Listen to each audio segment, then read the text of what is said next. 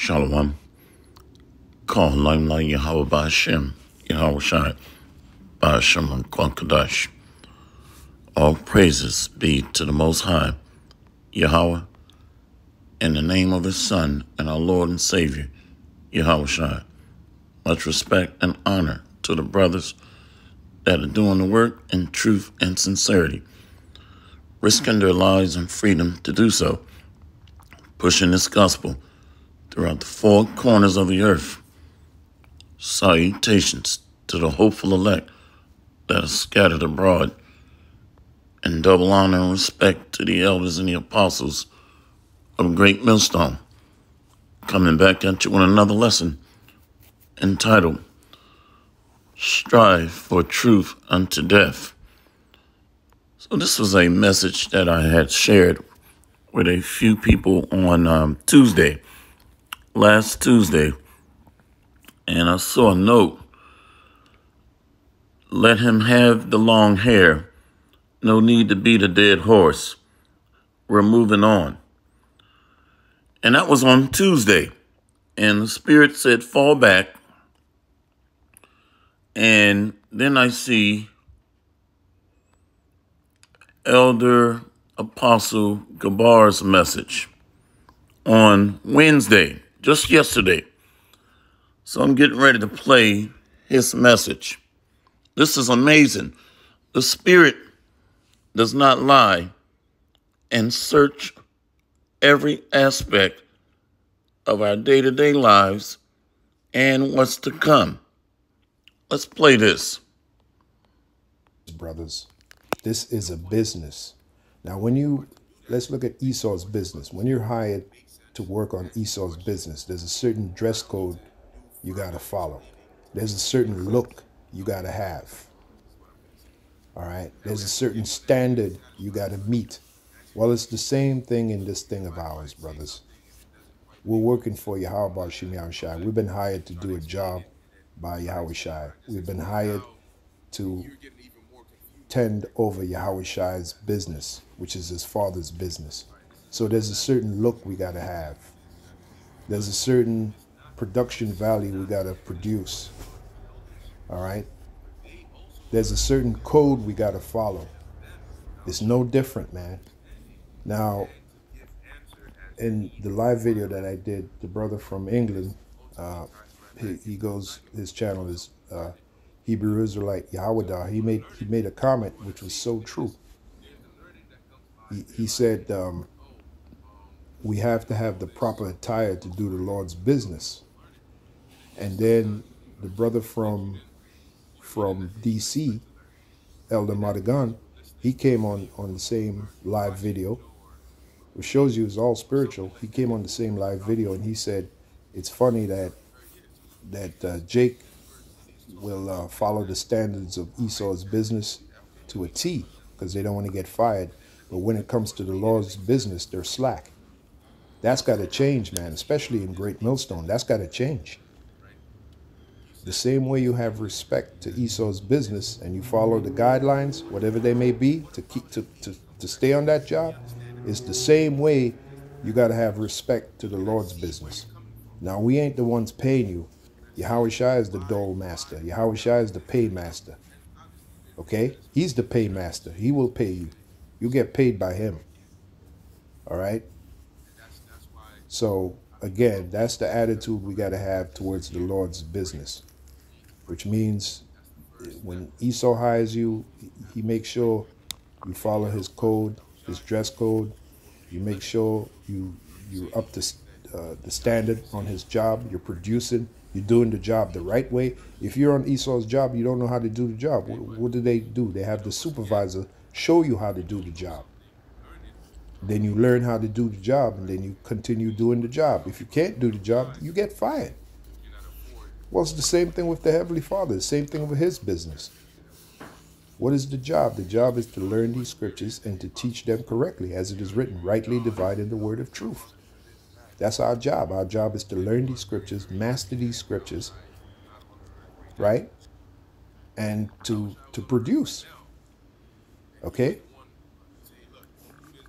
The Bible is known as the sword of the Spirit, right? That's what it's known as, the sword of the Spirit. Well, guess what? We got to master that sword. So when we go into a spiritual battle, we're ready. Whatever may come our way, we're ready because we have mastered that sword. We know how to use it. We know how to use it to attack. We know how to use it to defend. Just like a real sword. Okay? Hey, the scriptures tell us that, you know, the men back there, they were excellent swordsmen. You know what proves that? Peter. When Peter pulled out the sword and he cut the ear of Malchus, you know, after the soldiers came to arrest Yahushua, what does that show you? Peter was very good with that sword. He was excellent with that sword to be able to chop a guy's ear off like it was nothing. Okay? So the point I'm making is this is the sword of the Spirit. This knowledge, this truth. It's the sword of the Spirit. So we got to be masters at this sword. That's the goal, for us to be masters at these scriptures. Masters at the breakdown. Masters with the history, the knowledge. We got to be sharp, man. I'm telling you, we have to be sharp. Yahweh Shem Yahshua will not accept anything less. Matter of fact, let me share scripture with you. Matthew 5:48. Matthew 5:48. It says, "Be ye therefore perfect, even as your Father which is in heaven is perfect." So that was Matthew 5:48. There's another scripture where it says, "Strive for the masteries." What are the masteries? Mastering these scriptures. Like I said, this is the sword of the Spirit. We master this sword anytime we go into battle, a spiritual battle. Because remember, we're at war, right? We're at war. Anytime we go into battle, we're ready. Whatever may come our way, we're ready. We're armed with these scriptures. Okay, we're armed with this knowledge, with this truth. And that takes rehearsing over and over and over again. Repetition is the father's skill. Going through these breakdowns, knowing them cold. Okay? That's the task at hand, brothers.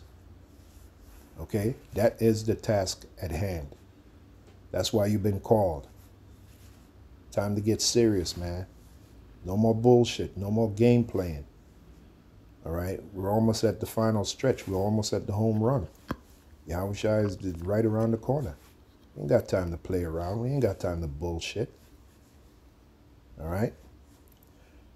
Okay, so again, I guess I'm still in the same spirit I was when I did that video this morning. So, you know, plus I was listening to Bakwar Maf. He just went off the air and he was firing me up. So I said, man, I gotta say some more words on the subject. But again, in departing from this video, it's time for us to sharpen up, man. And you notice I keep saying us, we, because that goes double for me. I'm saying it. It's time for us to sharpen up, man. No more bullshit. All right? Understand what we're involved in. This is a business. This is the Lord's business. The same way you're on Esau's business, whatever you're doing, it may be a carpenter or whatever business you're doing for Esau. There's a certain way Esau wants you to be on his job. And if you don't comply, you get fired. They don't play around with you. There's too many people out here looking for a job. They won't play around with you. They'll fire you like that and you will be replaced. Well, it's the same thing with the Lord's business. Don't think you're irreplaceable. Okay? The Lord will get rid of you. If you don't want to comply, the Lord will get rid of you and get somebody that will comply, that will only be too happy to comply and do what he's told. So you think about that, man. All right? So with that, on to the next one. Wow. I love this, brother. You're saying, let them have the long hair. We're moving on. No need to beat a dead horse. That's not the spirit of the Lord. Every man that I've met with long hair like a woman, they have a very perverse spirit on them. They either like to smoke weed or they love to mess with other men's wives, or they're into like multiple gods or that Kemetic stuff where they believe in worshiping our ancestors or the quote unquote, the gods. They're very perverse, rebellious, and most of them that I've met don't even believe in Yahushua. And a good example are the so-called Yah brothers or the Yisraelites. These men are bugged out. So that long hair, there's a spirit behind them. It's not just the hair alone. This thing is deeper than skin deep. The spirit within us causes us to reflect on the outward man. Where's that at? That's first of all, let's go here first. I think it's Jeremiah 48:10. Jeremiah 48, verse 10. Cursed be he that doeth the work of the Lord deceitfully, and cursed be he that keepeth back his sword from blood. So the word applies to these men that are rebellious too, that are looking like a wild man, that don't want to comply with what the Lord said. See? So let's go from there to Sirach 4 and 28. So there's a spirit behind rebellion. Sirach 4 and 28.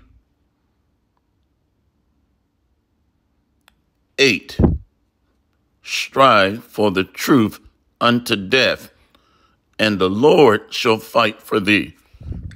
Let's read that again. So the spirit answers the mail when we don't know what to do or how to proceed. But if our spirit is vexed, for truth's sake, the Lord answers. Strive for the truth unto death, and the Lord shall fight for thee. Be not hasty in thy tongue, and in thy deeds slack and remiss. See? So our tongue, if it's loose or not bridled, can say the wrong things out of emotions. Be not as a lion in thy house, nor frantic among thy servants. Cool, calm, and collective. Patience, prudence, emotional content. And I think Elder Apostle Gabar goes into that a lot. Emotional content, restraint, exercising restraint. Let's go here. Sirach 5, verse 10. Be steadfast in thy understanding, and let the word be the same. Let's go to verse 9. Winnow not with every wind, and go not into every way. So doth the sinner that have a double tongue. Wow. This is one of my favorites right here, too. Sirach 5 and 11. Be swift to hear, and let thy life be sincere, and with patience give answer. So it's not about us in the flesh, what we think and what we feel. What's wrong with a man having hair like a horse? Well, on the fleshly carnal level, I don't see the issue in the flesh, but through the spirit, I know that there's a dark demonic energy driving that man to want to look like a woman. It's a spirit of rebellion. This is deeper than what we feel or think or what I believe. I believe I can fly, all BS. What is the spiritual essence of the reality in this truth? What is the message from on high? What is the will of the Father? Sirach 5, verse 10. Be steadfast in thy understanding, and let thy word be the same. Be swift to hear, and let thy life be sincere, and with patience give answer. If thou hast understanding, answer thy neighbor. If not, lay thy hand upon thy mouth. So the answer is in the word, not our opinion or our feelings. So that is a bridle over the tongue. If thou hast understanding, answer thy neighbor.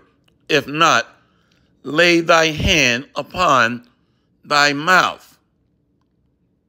Honor and shame is in talk, and the tongue of a man is his fall. We have to bridle our tongue, to be prudent in our speech, speaking according to this word. I think that was the point right there. Yeah, let's go here to one more. Galatians 5, verse 9. I'm losing my voice. A little leaven leaveneth the whole lump. So when we just ignore one part of the doctrine, then it creates a small hole that just gets expanded bigger and bigger and bigger. Just like the Pharisees, they would strain at a gnat and swallow a camel. So this thing blows up just by allowing something that's abominable in, which pertains to the doctrine primarily. Let me look at this word leaven.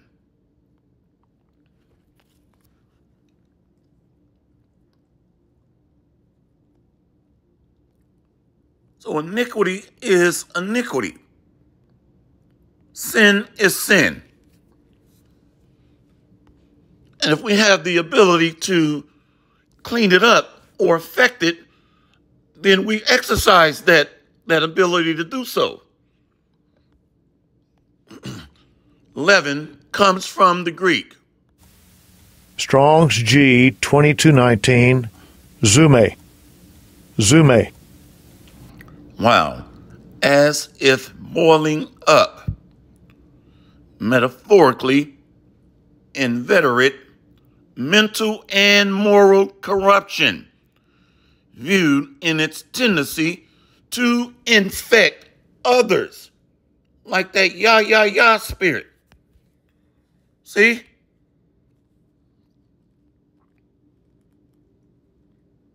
So it starts off as a small infection, but festers and grows and spread.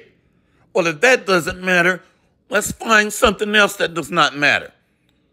Let's dismiss this too. Next thing you know, it's a slippery slope, and our foot will slide in due time. Why not eat pork? I've always eaten it. What's wrong with growing my hair down my back? My father did it. So did his father. Long as I'm not hurting anybody. You see, we begin to justify what we want to do that goes against the scriptures.